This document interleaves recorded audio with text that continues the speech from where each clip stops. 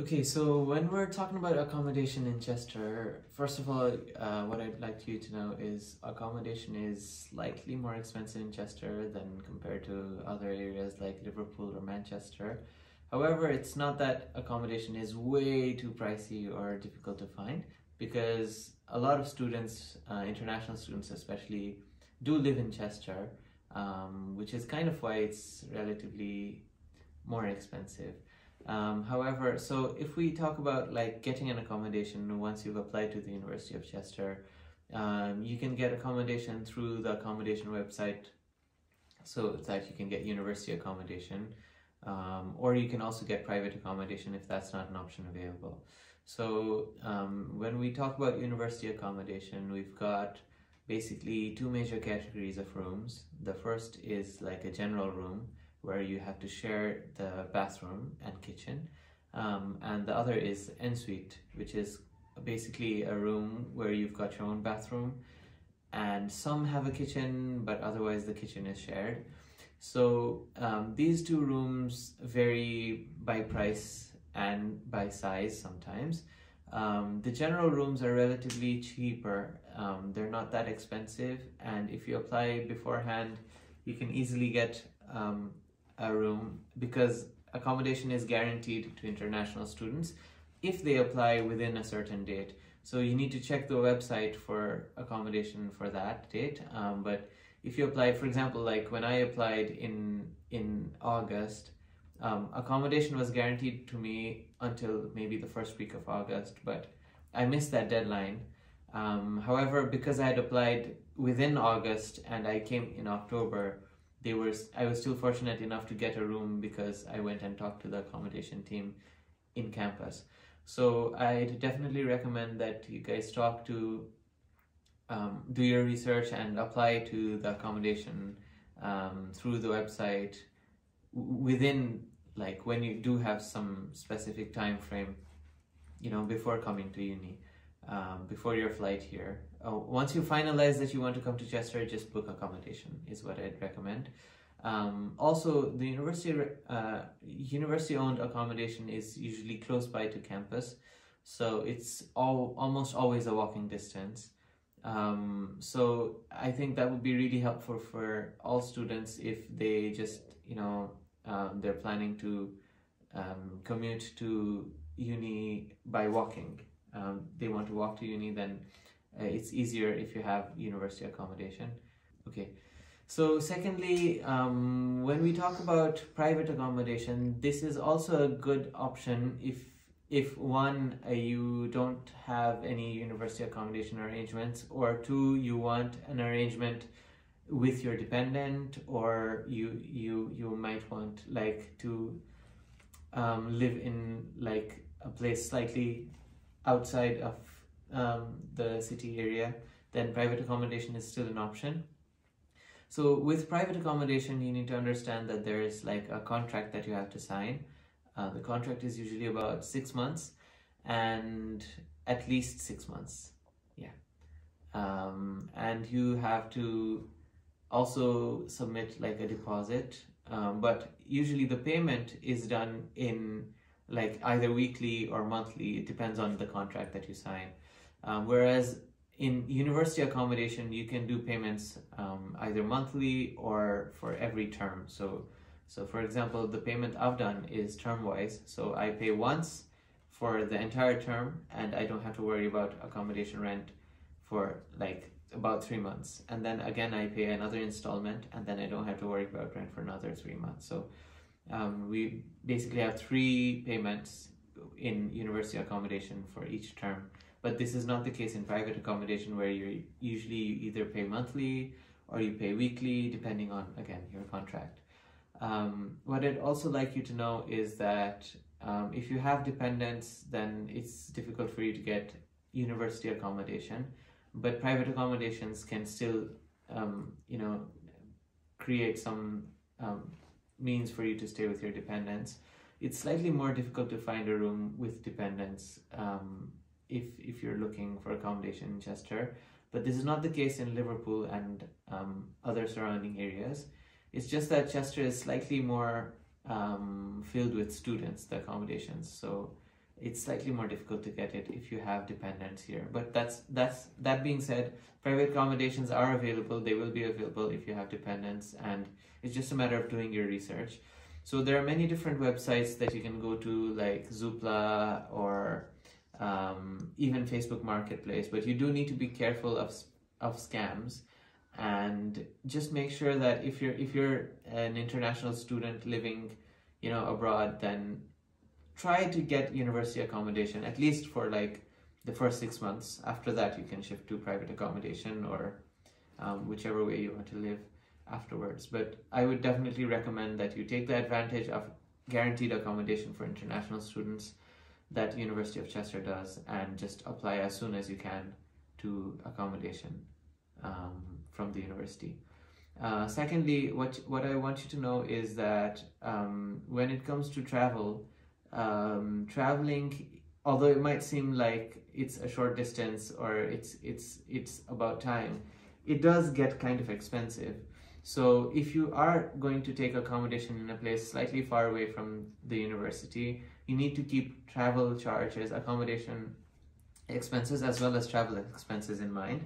So if you're, for example, you're living in Liverpool or the outskirts of Liverpool or Manchester, then you'll have to consider first of all, the time that it takes. So you might have to change the buses or trains, and you'll also have to pay for those. So, you know, just traveling to Manchester once, if you've got like a rail card, is about £5 to £8 on a good day. And so doing that twice, it's like £16 per commute, which is kind of expensive. So you need to keep that in mind while you're making your accommodation decisions.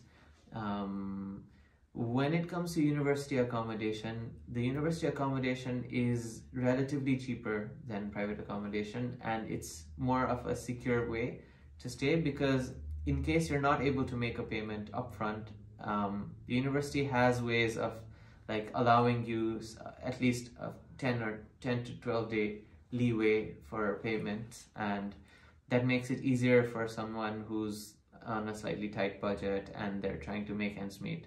Then the university is not that rigid in terms of the timings of your payment.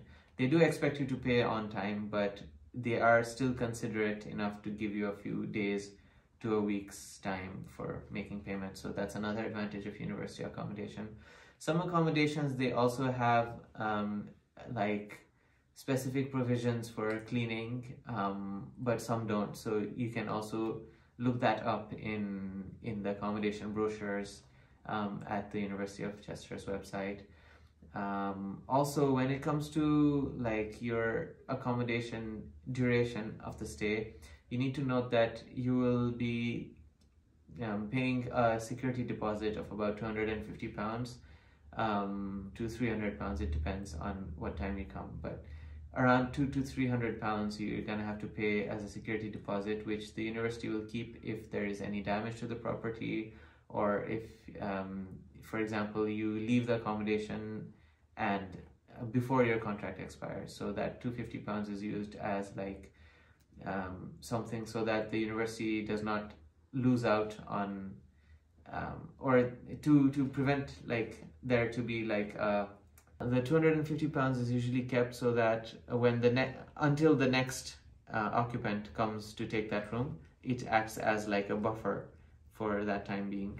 So you need to keep in mind that you're gonna have to pay a security deposit of £250 to £300 when you're booking that accommodation, and that's usually done online. So it's a pretty straightforward process. But yeah, just keep in mind that you have to pay a security deposit, and that the rent agreement is usually a contract that lasts for at least 6 months. You can get shorter ones, but that's relatively rare. Facilities. Okay, so in an accommodation, the facilities you get are basically okay, I'm talking about university accommodation here, because there's a lot of variation in private accommodation. But in university accommodations, you usually get a single bed, you get a closet, a cupboard space, a desk, a chair, a reading lamp, and some additional storage space near the table. And the table also comes with drawers where you can put like your books, your electronics and stuff like that. University accommodation usually doesn't charge for electricity and council tax, which is a huge advantage for people, because private accommodation can charge for heating and electricity, which is not the case in university accommodation. As for council tax, since if you're in a student visa, you don't have to pay council tax, so you don't have to pay your landlord for council tax, which is basically the money you pay to the council for them to take your garbage out, to keep the roads clean for you, and these kind of things. So that's council tax, which is paid every month to the basically the council of whichever location you're living in. So as a student, you don't have to pay that, but if you're living by yourself later on, after you get your degree, then you have to pay council tax as well, which is also very costly if you start adding that to your bills later on. But you don't have to worry about that as long as you're a student.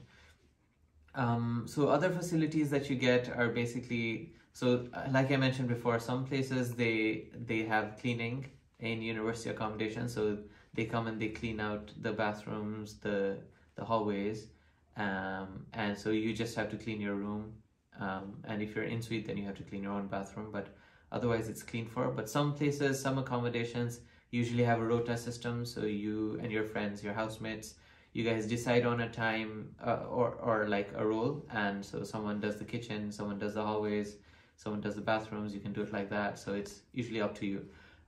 For private accommodation, some places they're really generous and they have like TVs given, you know, they're like sofas and in the common areas, and you get your room with your bed. You can even get a double bed sometimes, and you can get like your heaters and closets and stuff. But again, that really depends on the house that you're renting out in private accommodation. So and rent is also taken accordingly. So sometimes some private accommodations, they're really fancy. They've got like nice carpets and stuff. You get lots of storage space, bigger rooms, double beds. And if you have these kind of accommodations, they usually charge a bit more. But one thing you also need to notice, and this came as a shock for a lot of us international students, is the walls are really thin in the UK. And so it's very easy to disturb the other person in the next room. So you need to be careful listening to loud music in your room, or moving around too much, because the walls are thin, so anything that you do can be heard in the next room, so you need to be careful of that. And in university accommodation especially, there is like a proper guideline of like how you're not supposed to make noise or listen to loud music after 10 p.m. And that we are liable to complaints if we do so. So you need to be a bit more careful and keep those things in mind. But overall, it's a good experience if you do the research and if you time yourself accordingly. It won't be that difficult to get accommodation. Like I said, there are people living in private accommodations. A lot of my friends have stayed in private accommodations. They're really happy about it. So even if you don't get university accommodation, it's nothing to be, disappointed about. You can keep applying, because as long as you're a student, you can keep applying for university accommodation. If you get in, it's good to go. If you don't, you can still stay in private accommodation, and some of them are really nice. So you need to be careful though if you're going through like a agent or an agency. For example, there are certain student rentals, certain agencies. Agencies can provide you with rooms quicker than by searching them for yourselves, but they might take a certain charge additionally for finding the room. So you do need to do your own homework and do your own research on that one. But yeah, there are agencies available in Chester that can help you find rooms, and you can also talk to people within who are already students, so you can check out Facebook groups, or you can even talk to some of the people in the Chester societies, student unions, and get to know if there are any rooms available. So for the people of Nepal, we also have a Nepali society where if you're a student in Chester, you can reach us, you can talk to us, and we can also help get you settled in by giving you advice and giving you more idea about how Chester functions, how you can make the most of your experience here. But that being said, there's like, you know, it's all the societies and the information you get from them. They're all from a voluntary basis. So it's best to get information from the source, which is the university website or the private accommodation sites that you talk to. So yeah, do make sure that whenever you're setting up a contract, though, to keep in mind that the contract is usually for 6 months and there's a deposit involved. So do budget yourself accordingly. Thank you.